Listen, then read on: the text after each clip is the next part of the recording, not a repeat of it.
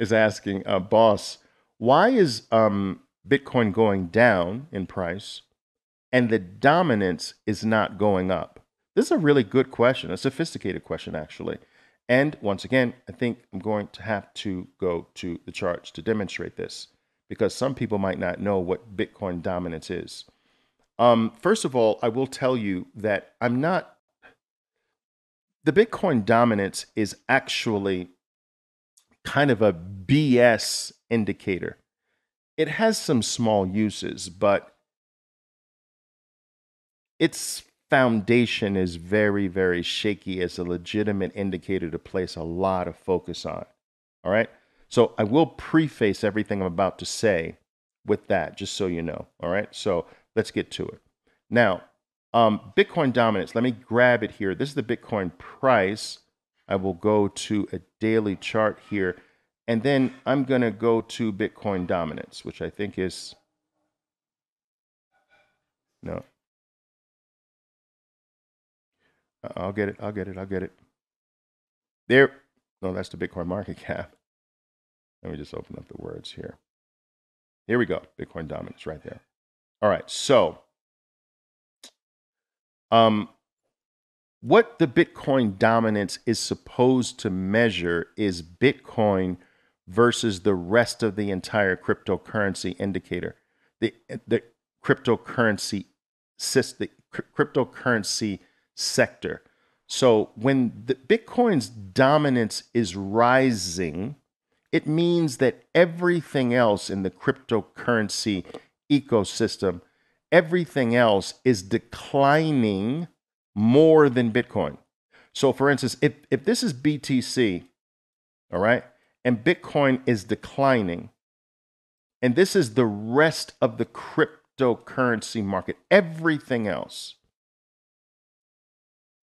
If Bitcoin is declining like this and the rest is declining like that, Bitcoin dominance will go up because the relevant strength of Bitcoin versus everything else is stronger. All right.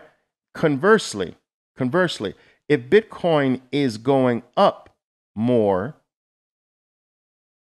than the rest of the industry,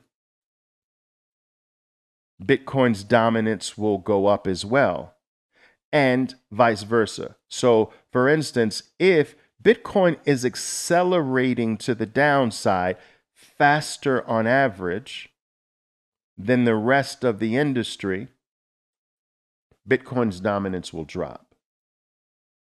And that is what you see here. So, remember what I was telling you, there's two things. Because of the forced liquidations by firms that were over leveraged, they're not selling because they turned sour on Bitcoin. They are being compelled to sell. This compelled selling has accelerated Bitcoin down unnaturally more than some of the other parts of the industry. And so, therefore, that's one reason why Bitcoin's dominance is falling.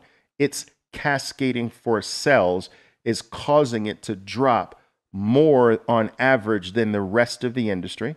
All right, because everyone monetizes with Bitcoin in the cryptocurrency ecosystem. So Bitcoin is used for almost everything. All right. All right, that's one reason. The other reason is because there has been a flock to stablecoins. So you have to understand that stable coins really should not be factored in to this indicator, although it is, if you want a truer view of Bitcoin versus all the other shit coins or altcoins out there, right? So, but it doesn't separate stable coins out. So because let's call these other alternative cryptocurrencies, I call them shit coins, all right? All right. Let's like so, and let's call these stable coins like USDT, USDC. Now I know they've been bleeding too, all right? But at any rate, there has been an outflow out of these coins into stable coins as a resting period. So the rise in assets on stable coins is all because stable coins don't go up or down if they're good ones, right? They don't go up or down much. If Bitcoin drops a little bit, because the stable coin doesn't drop and more money is going into something that does not drop, this indicator is going to collapse. So even if Bitcoin goes down 1%, you're going to see a big drop in Bitcoin's dominance because the thing that it's being measured against is designed not to move. In order to have a truer dominance indicator, stable coins should be taken out. So now you get everything is moving. Now you get a clearer picture of how is Bitcoin's move in relationship to everything else. And you take the stable part out of the equation, which gives the dominant, which basically takes a big part of the efficacy away from the dominance indicator in this case. In addition to that, much of the valuation of a lot of these coins here is false valuation. So let me explain to you how a coin can create false valuation. So let's say, for instance, my name is OV. This is me. I decide that I'm going to create a coin, which I never will do. All right, there's no need to do anything outside and beyond Bitcoin. So boom, I'll never do this. But we're using an example. As a matter of fact, I'm not even going to do that. Take my name off of this. Sorry. We're going to use Idiot Boy here. So Idiot Boy here, right? He decides he's going to create a coin, right? And he and his buddies are going to create a supply of 1 billion coins out of thin air, right? Not very hard to do. All he's got to do is take the open source Bitcoin code, change a few lines, and say, I've got a new coin and it's very different and it's better than Bitcoin, right? All right. He sets the supply at 1 billion coins. Now, he, right, takes, all right, 95% of the coin supply, all right, for himself and his family and his friends, right? He is only going to make, let me just do this again, make that clear. So this is 95% of the floating supply. 95% of the floating supply. He's going to take 5% right here and make that available to the public to buy. Now, what he's going to do is have someone buy the first coin from that 5% at $1.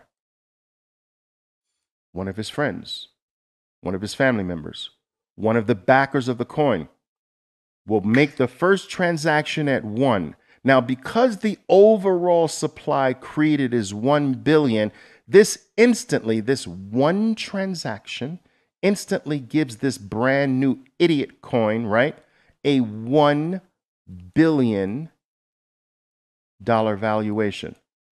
This $1 billion valuation will cause Bitcoin's dominance to drop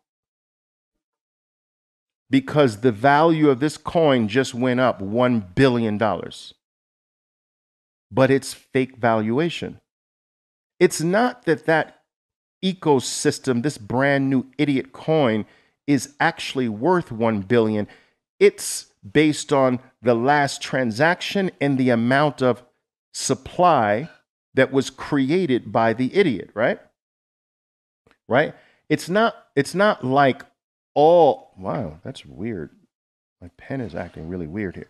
It's not like if this guy wanted to, he could take his 95% and dump it on the market. There was only one purchase for $1.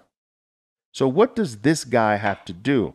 He has to pay for articles to be written.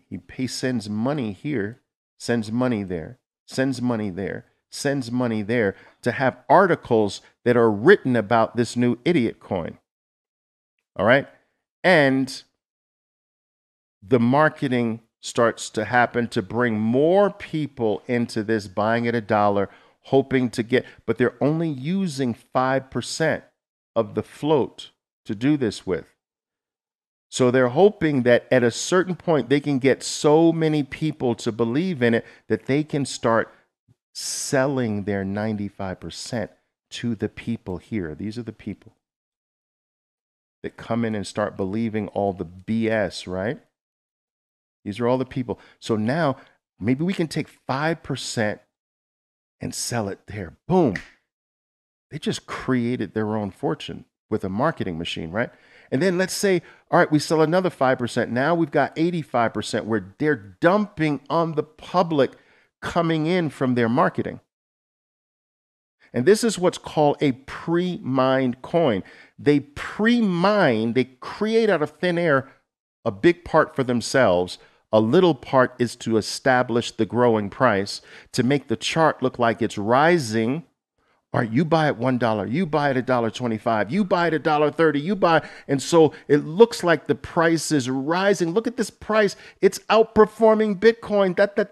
It's all freaking manufactured. Do you understand? Listen, guys, I've been in this industry a long time. All right, and while I was never involved with these cheap penny stock manipulation, pump and dump schemes, never in my life. In the industry, I know how they worked. I know how they worked. I've been around this industry for a long time. This is nothing more than the age-old penny stock pump and dump mechanism that's going on. 19, almost 20,000 pump and dumps. That's all they are. I'm sorry. Or you can call me a Bitcoin maxi, but that's all of them are. All of them were pre-mined. All of them operated under the same system. Every single one except Bitcoin. So I don't want to hear about anything else. All right. I don't want to hear about another coin. I don't want to hear about another project. I want to hear about anything else. Do you understand? It's Bitcoin and that's it.